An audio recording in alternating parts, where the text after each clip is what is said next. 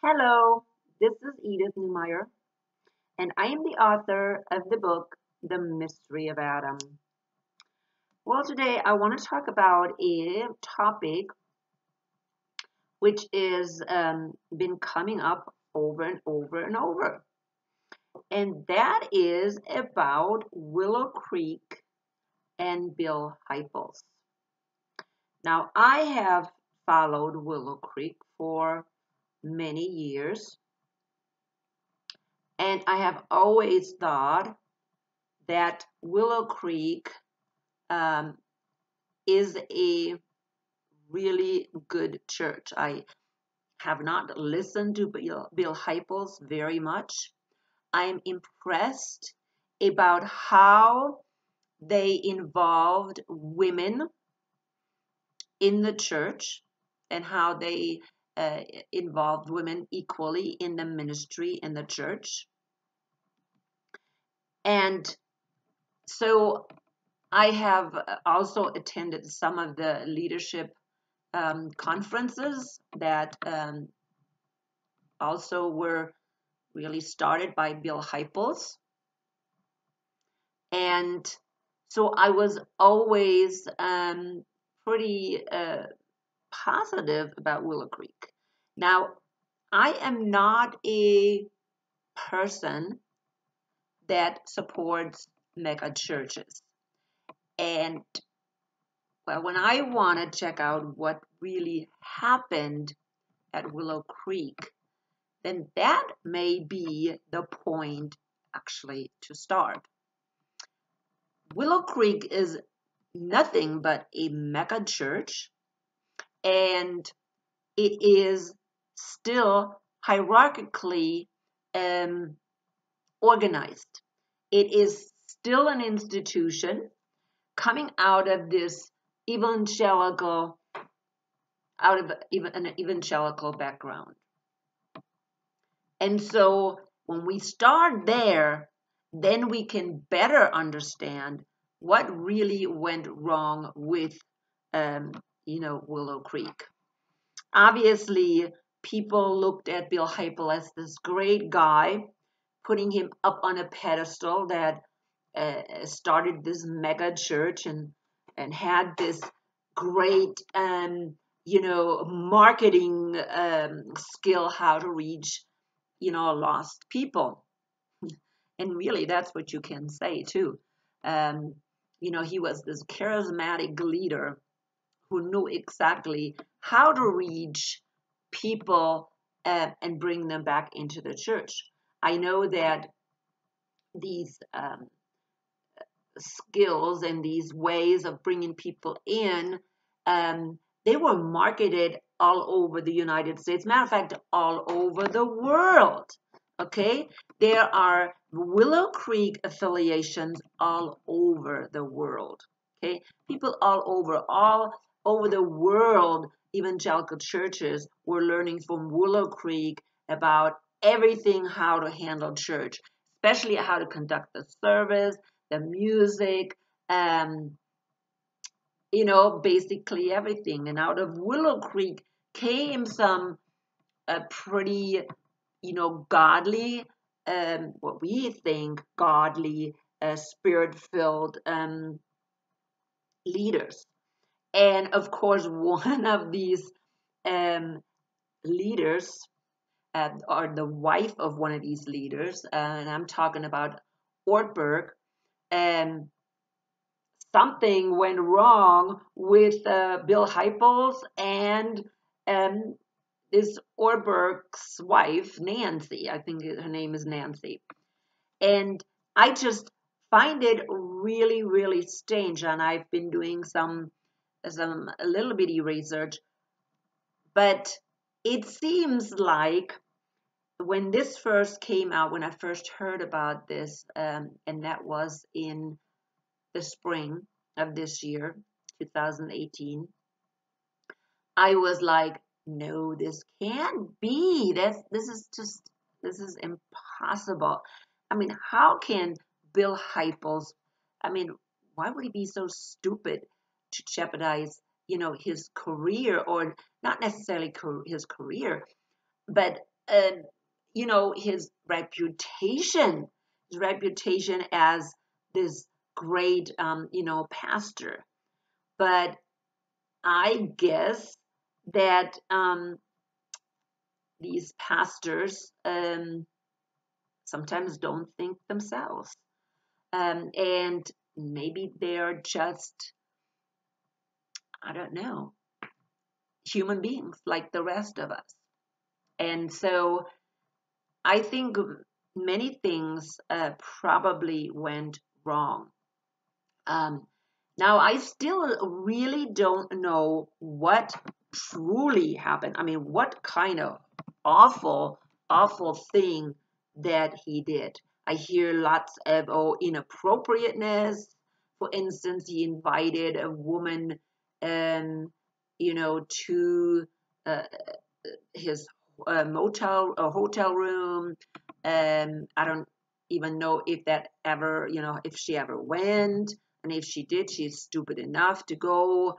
Um, and then just little things, it's not anything. The only worst thing that was actually pinned on him was that he had an affair with a married woman, and that married woman said no, it didn't happen. Okay, so she actually came back and said, no, no, that never happened. She just said that because she was angry with him. So all these other women that came out, I really, really don't know what really, really happened. I wasn't there, and it seems nobody was there. So nobody had any, I mean, there is no backup of anybody's claim. So at first, Willow Creek, was on that side. They wanted to be neutral, and they wanted to not take anybody's side because there was no evidence that any of these things happened. But it seems like from like the spring to just recently, more happened at Willow Creek, and so they came to the conclusion that they would support the women that came forth with the allegations. So it came to the point where first the lead pastor left, and then the executive pastor left as well, and all the elders left. Now, again, I still really, really don't know what happened at Willow Creek. Okay, I cannot condemn or even judge Bill Hybels because I don't know. I wasn't there. There's no witnesses to say what really happened. Now, the board, the elders, and the pastors, they apologized to the women, which makes it look like Bill Hybels did really something wrong. Okay, and if he was inappropriate, okay, he was inappropriate. You know what? It was only Bill Hybels to apologize. Okay, but I guess under the pressure, the elders resigned, all the elders, and the two new pastors resigned. So now they have an interim pastor. So here is the big thing that I see. There's several things. Number one, can I trust either one, Bill Hybels or the women? Okay. Why did these women not speak out right away? And why did they not leave the church when something like that happened? It is always bad to wait. I don't know how many years these women waited. And why now? Why now? After Bill Hybels has decided to retire, why are they now, coming out? It just, for me, it does not make any sense. Okay. Now I understand that I'm sure Bill Hybels was not, um, perfect, and I'm quite sure that Bill Hybels made just as many mistakes as everybody else, and that's sometimes actually what we cannot understand. That these people, these charismatic leaders, we put them on a pedestal and we don't understand that maybe they are just as human as everybody else. Okay? And so that is what my main concern about Willow Creek is and always was. That it is nothing but an institution and it has a hierarchy. Okay? And because it has a hierarchy, these things can happen very easily. We put a person on a pedestal, like I said, and people, um, are not thinking. They're not thinking and saying, hey, I'm holding myself and everybody else accountable. Okay? We are too trustful of these people that look like godly men or godly women. And so accountability that is needed is not in place. Now, here's the question. Bill Hybels' wife. I don't know if Bill Hybels' wife has not detected anything in this matter. I cannot imagine that his own wife did not know her husband well enough to know what is going on. Hopefully when all this dies down, that maybe she will speak out. I just hope so. Now, right now, everything is kind of fresh and nobody can expect anybody to do anything. But for me, it is very sad how these women were kind of looked at these victims, and that these women, in a sense, I mean, if there's really something horrible been going on, abuse or whatever, of course I want justice to be done. But if it's just little things like, oh, he asked me to come to his hotel room, and just say no, for goodness sakes. You know better. Okay. That, for me, that just um that doesn't do it. And if it was really something bad, let somebody know. Let somebody know. Don't do it like this backstabber, and wait several years to stab a person in the back. I see that as something very, very wrong. And I think maybe there is something that women can really start is on this backstabbing mentality that's lately happening. Um, I was doing some research and I came across this Me Too movement. Wow, of all things, right? And I didn't know anything about this Me Too movement. And this Me Too movement was started in Hollywood to expose these bad men who are trying to supposedly lure in these women to have sexual, um, encounters in order to give them certain privileges, in Hollywood, film positions or whatever. And this Me Too movement is now moving, I mean, all through, the workplace, in that women are encouraged to come out and speak about harassment in the workplace. Now, I know this harassment thing has been going on for a long time, that, people are encouraged to bring out this harassment. But with this Me Too movement, it becomes even stronger than ever before.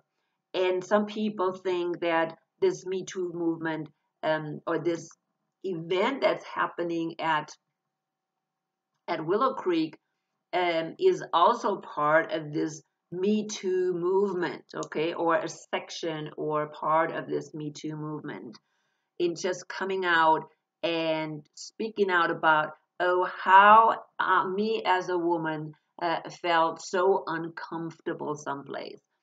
I have felt uncomfortable many times. Matter of fact, I can tell you right now that since I was a little girl, okay, I have been put in places by people, relatives, um, in awkward sexual, um, places, inappropriate touching, um, and and this has continued all through my life.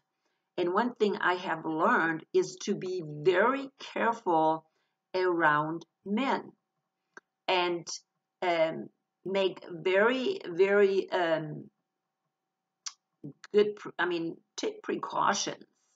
Um, and I don't want to offend any men right now at all, none. Okay, and it's just not all men are like that, but we have to be on guard that there are men that may want to take advantage of this situation. You being a woman, and they want to take advantage of you sexually. Now, here's also the other side. There's also many women that want or that will um, seduce men um, to have sexual encounters. Okay, so it's not just coming from these men, but it's also coming from women. And nobody seems to really address that situation, that this is also coming from women. So it's a difficult thing. And I, again, still don't know exactly what happened there. Okay. Of course, trust has been broken. Trust has been broken. But then again, maybe people just trusted Bill Hybels too much. Okay. People just trusted Bill Hybels too much and did not understand that Bill Hybels is nothing but a human being. Okay? He has just as many flaws as any other human beings, and I'm not protecting him at all. Okay? So as a woman, I have just as much responsibility. I cannot put myself into this victim mentality, okay? In this victim mentality, and say, oh, poor me. I was just that poor woman that somebody took advantage of. Uh, I just don't believe in that. I believe that I have to take responsibility for my life. And I have to protect myself in situations that I'm putting myself in.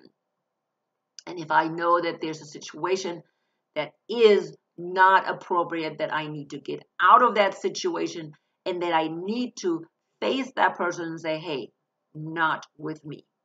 Okay? And I believe that is the way things need to be addressed. You need to address it directly with that person. Now, unfortunately, women many times are not as assertive as they should be. And maybe that's where they need to be working on their assertiveness, instead of thinking I'm a victim. Being assertive and standing up and saying, that's not appropriate, let's not go there. Now, I know one of the ladies that accused Bill Hybels was Nancy Ortberg. And I don't see her very much as this passive woman. I believe she is a pretty assertive woman, and I looked at actually some of her videos just lately because I wanted to see who she is. She does not come across to me as this innocent, woman who cannot speak out for herself. And especially with her husband, who I think his name is John Orberg, who speaks quite a lot as well. Her and her husband are very popular speakers. And I know her husband is also an author and has written lots of books. So they're both pretty outspoken. And I cannot imagine that they cannot or could not directly go to Bill Hybels and say, hey, you're stepping out of line. The Bible teaches us that if we have something against one of our brothers or sisters, that we should directly go to that person, take 2 other witnesses with us, and speak to that person. Okay?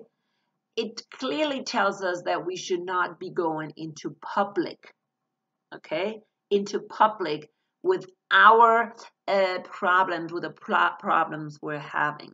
And it looks like this was done. It was taken into the public arena. And of course, it was smeared all over the newspapers and the magazines. And I believe that was very, very wrong. Very wrong. And it harmed not only Willow Creek, but it also harmed the Christian church in general, which again, I don't think is such a, I shouldn't say it's such a bad thing, because you know what? I think the church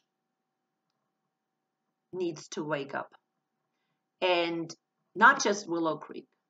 Okay, this is hopefully a wake up call for all churches. Okay, for all churches. And not only because of what some certain leaders can do and how we maybe shouldn't give them all the trust that they are getting, but also maybe the way the church is organized has a lot to do with what happened at Willow Creek. Okay, it is just a mega church, and it is very hard to oversee everything. Okay, it is just very, very hard. And Bill Hybels was very, very successful, reaching a lot of people for Christ.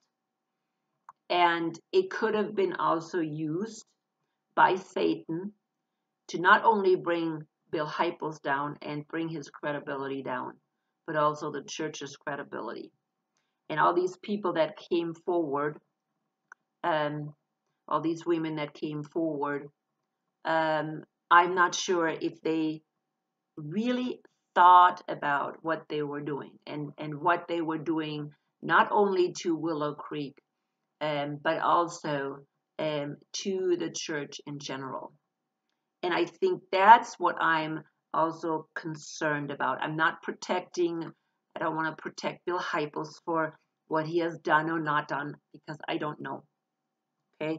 But I know what these women did and how this was not addressed appropriately according to the scripture. Paul would have never ever allowed or give permission for anything like this to be addressed in public. Okay, that just was not his way of doing. Now, I know we have to speak up. I know we cannot allow inappropriate things happening in the church. And I know Paul had to address inappropriate things in the church of Corinth when he says that a man was actually, I think he was saying, sleeping with his father's wife. Now, how inappropriate is something like that? And he addressed it, and he said, kick such a person out. Okay? If you want to look it up, it's very easy to find. I think it's in Corinthians. And But in the second letter, this guy repented, and Paul accepted him in the church again. Okay, so there is this thing about, hey, inappropriateness, but also, hey, when somebody repents, we're going to take them back. Very important.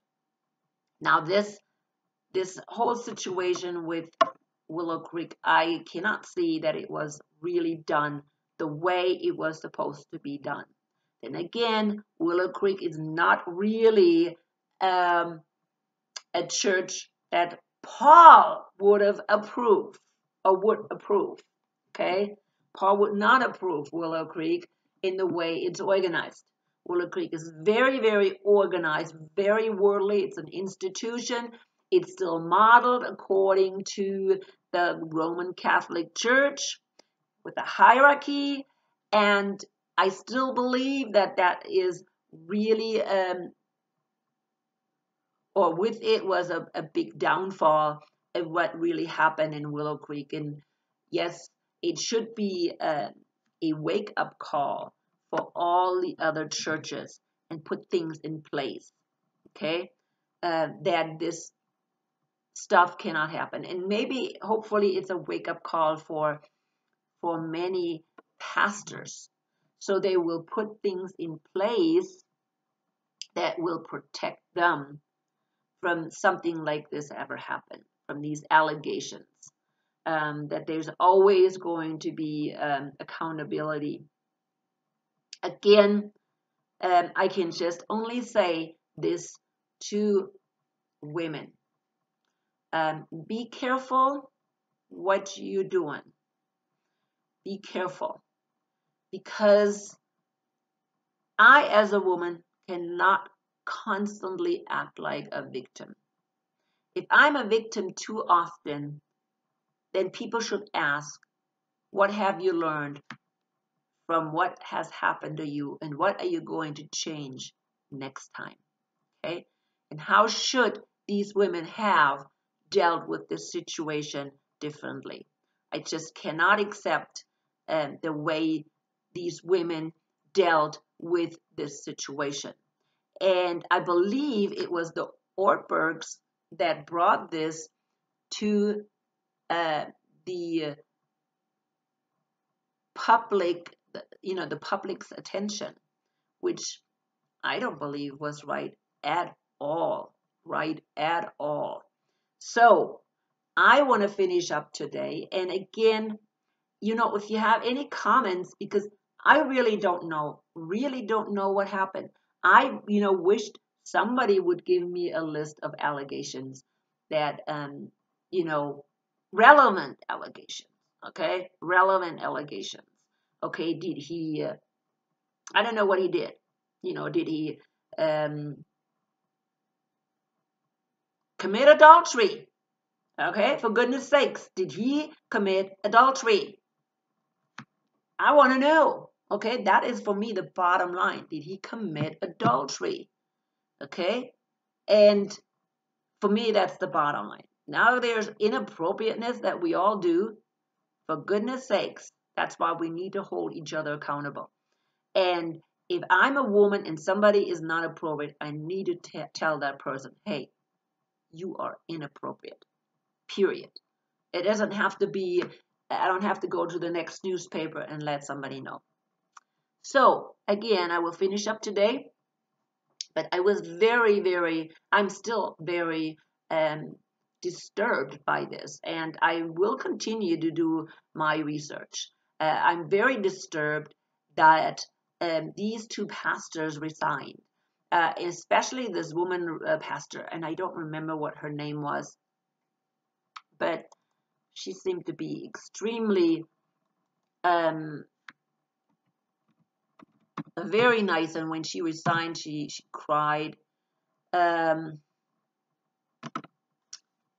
You can probably find out too who that lady is, but anyways, these new pastors having to resign because of all the stuff that's going on. It's just unbelievable what they may have gone through. because of the inappropriateness how things were handled at Willow Creek, and probably these pastors and elders being accused of not doing more for these women. But again, put your comments in the comments section, and just let me know if you know more about it. Now, I know there's lots of women that jump on Bill Hybels and they put him down and they think, oh, how awful he is. I don't do neither support Bill Hybels because I don't know neither of those women. I just know these women were inappropriate for reporting it. I will finish up, hopefully for good, and talk to you later.